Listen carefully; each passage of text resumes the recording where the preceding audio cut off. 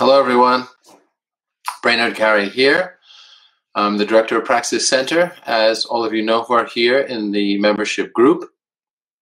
And if you're seeing this afterwards, you can still make comments here. Okay, today, everyone, I'm talking about developing artist workshops for income and also for travel, so you can travel more and build an income from it. It's not for everybody, but I'm going to outline the model of how to build a model and make this happen for you. Some of the things you see are, this is the whole variety of things in this realm.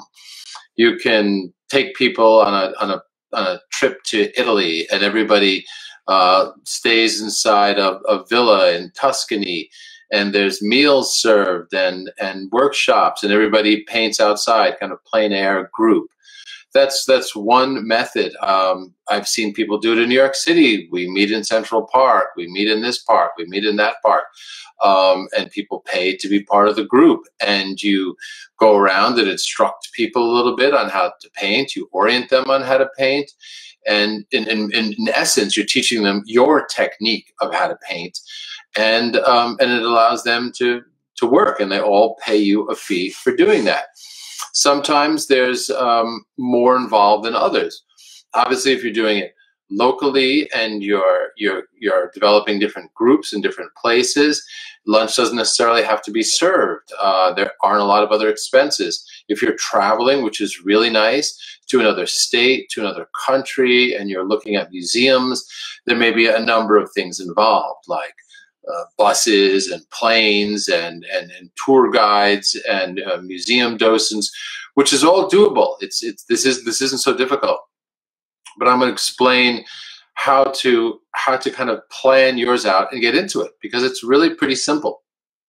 So for those of you who are interested in this, the basic idea of this is to build an income, for one, but also to enable yourself to travel and do something you like, and teach people to make art, help people with the paintings they're already doing, or whatever the art that is that you're doing. Typically, in a lot of these workshops, it is for painters, right? You don't see a lot of these for sculptors. You see a lot of plein air painting, people with easels outdoors. But you could definitely do one on life drawing and other types of things, but it tends to be figurative. You're helping and teaching people with technique. So, okay, to do this, it's pretty simple. It's the same way all entrepreneurs approach a new business. And it's quite simple. What you do is you look for businesses like this that are already thriving, and you copy them and change it to suit your needs. So in other words, you look up travel, you're Googling kind of plein air painters in Italy, or plein air, workshops in New York City, plein air workshops in Vermont, whatever it is that you're thinking about. And what you'll see is you'll begin to find and get into the network of other people who are doing this. And you'll see their website, you'll see their costs, you'll see how they lay it out. You'll see every bit of how a viewer navigates it. That's the whole system. That's the whole system articulated. You'll see some people are more successful than others, and those are the ones you want to emulate. The ones that are successful are the ones who have done multiple trips before. And I knew some artists that take people out to the Midwest and do a workshop out there, and they bring about 40 or 50 people out every year. Accommodations and everything is included. But again, the method for this is pretty simple. You look at one that you like, search for ones that you like, and then you duplicate that. And the way you duplicate it is you look at everything on their website. That's what your website should look like. You should have a website just like that. If you like the way their website looks and you can navigate it and it makes sense to you. And you'll see things on there like, okay, the trip to Italy, round trip with a chateau and teachers and a cooking class. I know someone now who's in Italy, they're somewhere in Tuscany, and they're all in a villa with a bunch of other artists. They're doing plein air painting. They also have cooking classes during the day and other activities built in. Let's say you want to set up a workshop like that, and the package is $4,500. whatever it is, whatever they say it is. That means you can add it up, $4,500, and there's so many participants, gives you X amount of money, because they'll say right in their website what the limit is. So you'll see what their budget is. And then there's, of course, flights, if they're included or not, buses. And the way to organize all of that is simply calling a travel agent. A travel agent you can kind of be your own travel agent and do it even cheaper. But a travel agent can also help you book a whole tour, a villa in Italy, a bus to get there from the airport, bus trips on certain days to certain cities, seeing certain museums. It can all be booked in advance, and you don't have to pay for a travel agent to put together this package. In most cases, they put together the package for you, and you say, okay, now I'm going to try to book it and get 50 people on. You get 50 people on, it's a go. So just to recap, and now I'm going to answer your questions if you have any. The way you create artist workshops for income and also for your travel, so you get paid money, is to look at other people who have done the same thing. It's what entrepreneurs do everywhere. Look at their websites carefully. Pick the most successful ones. And then you're essentially going to copy their website. You're going to redo what they've done. And I don't mean copy it exactly, you know, people have their own style and everything, but it's all the same method, you know. This is what's happening, and there's some beautiful pictures. This is how many days, this is what you'll get, and this is the price. Maybe there's a few different ways to pay it. Something like that. You'll see it all laid out on their website. Everyone else is doing this from other people's websites. They're looking at who's successful, and they're using that to build their own website. So do that.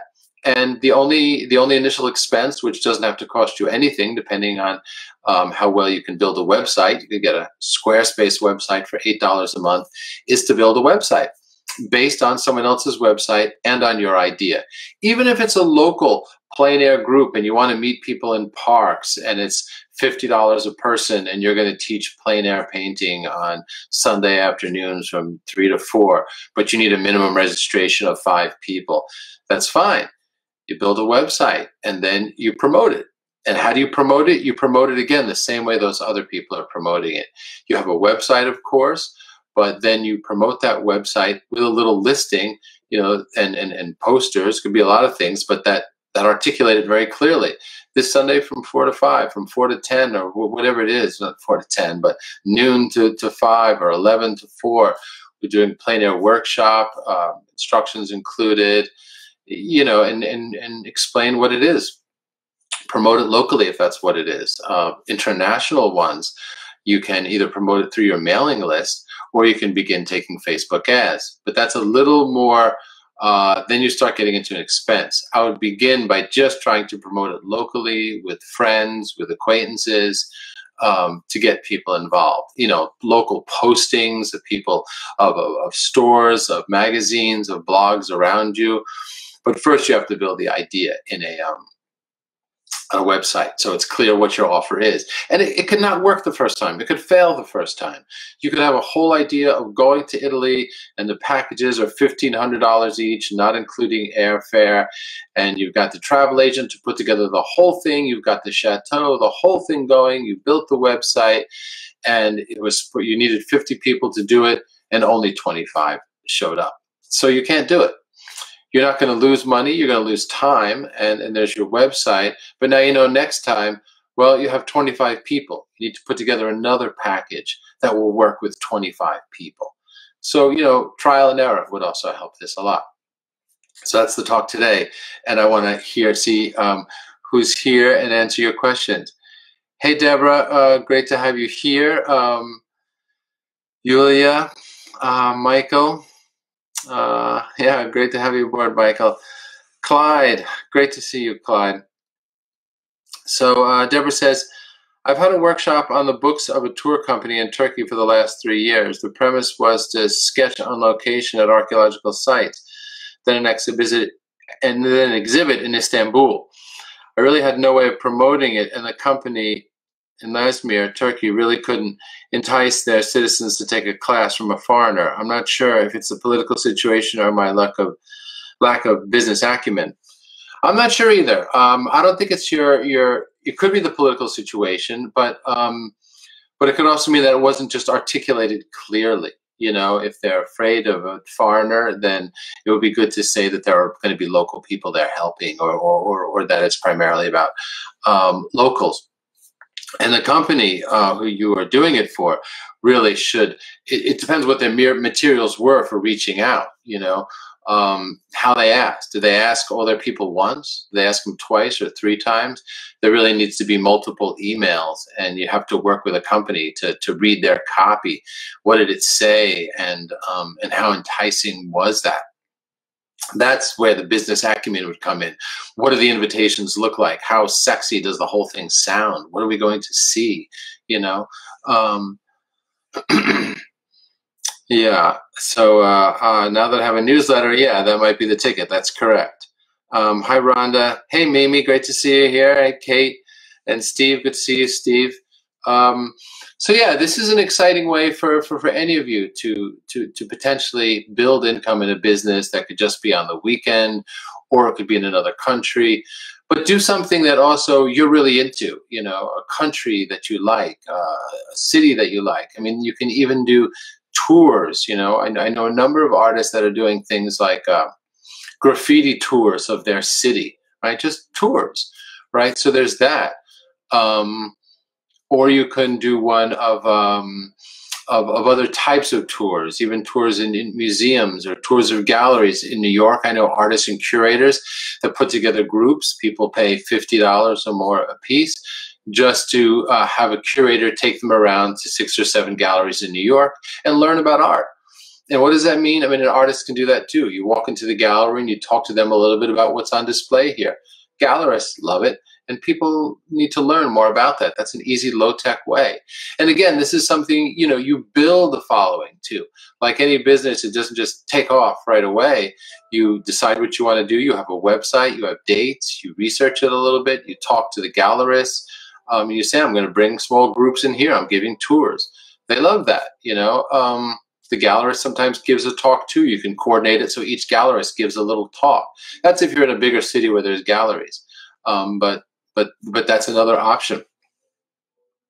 But it's definitely a nice way to make an income. Let's see. Great. Glad you got in, Daniel. Glad you got here, Daniel. Your first live event. Yeah, just to say, if that always happens, the live event just pops up on the page.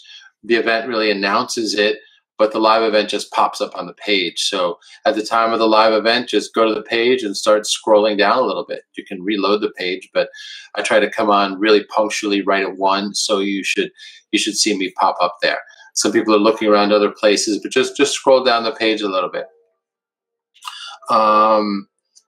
Deborah said, yeah, they were a very reputable company. I was at CAA in New York City. I took a tour with them. That's great. Yeah, very reputable companies can be great.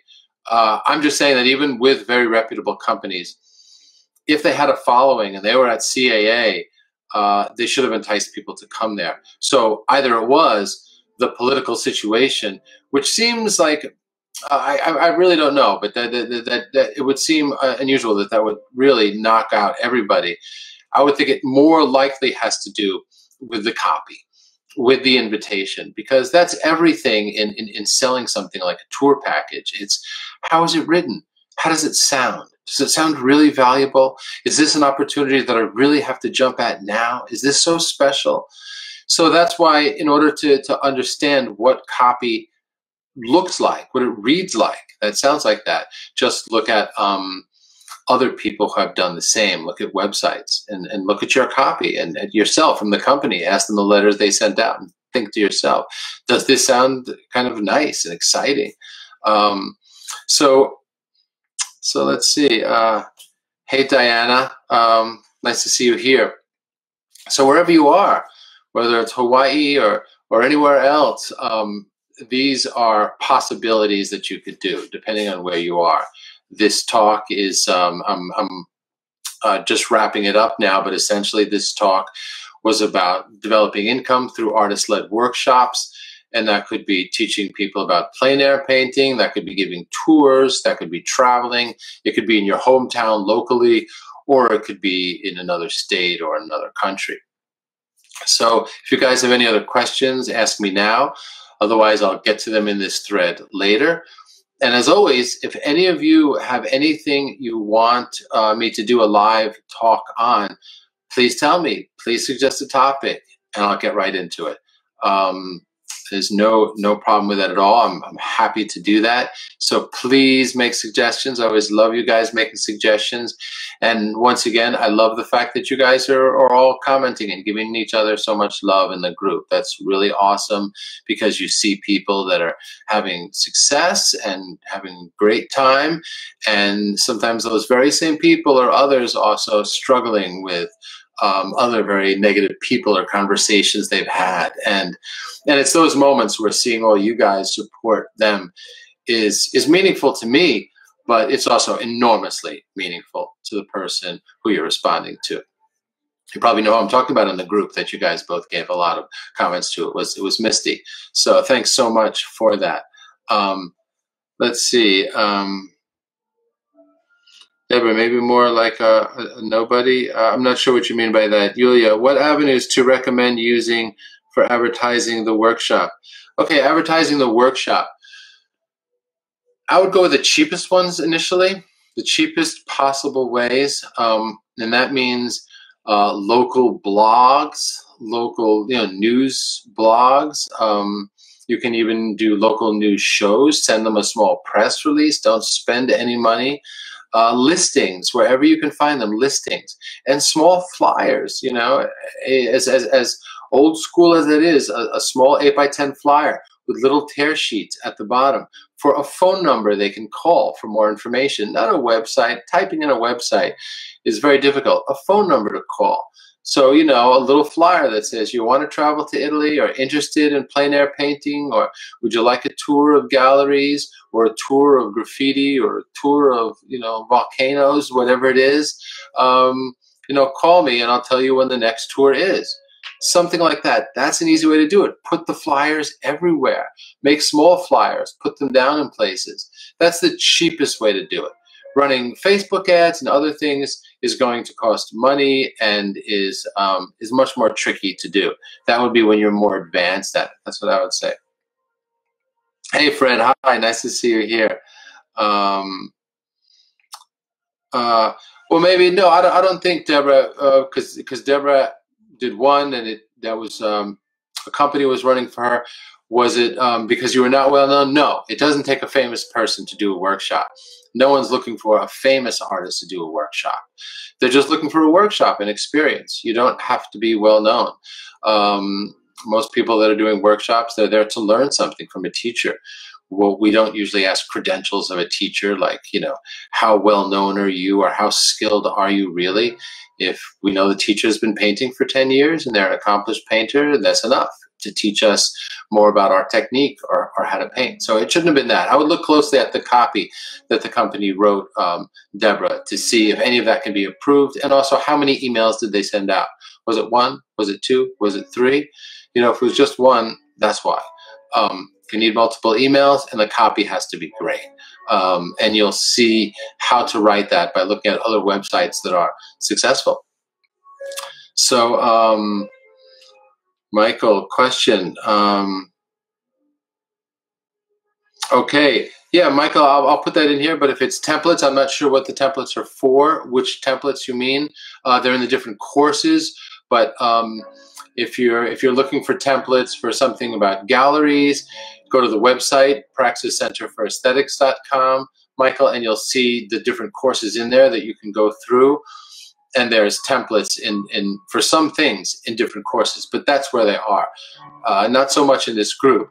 However, in this group, if you go to the top of the page, there's something that says index, and it's always pinned to the top of this page. That index has a lot of videos and it has a lot of resources in there. But if it's templates relating to courses, then yes, go to the Praxis website, and the courses are there, and you can go through them and you'll see them in there. So, so thanks everyone. Great to have you here again. Please, Diana, Mimi, everyone that's here, Yulia, Deborah, Fred, Michael, Daniel, Kate, Steve, Clyde. Don't hesitate to to suggest topics, to suggest a live talk that you specifically would like to hear about. Just post it right here in this feed, and I'll get to it. I promise.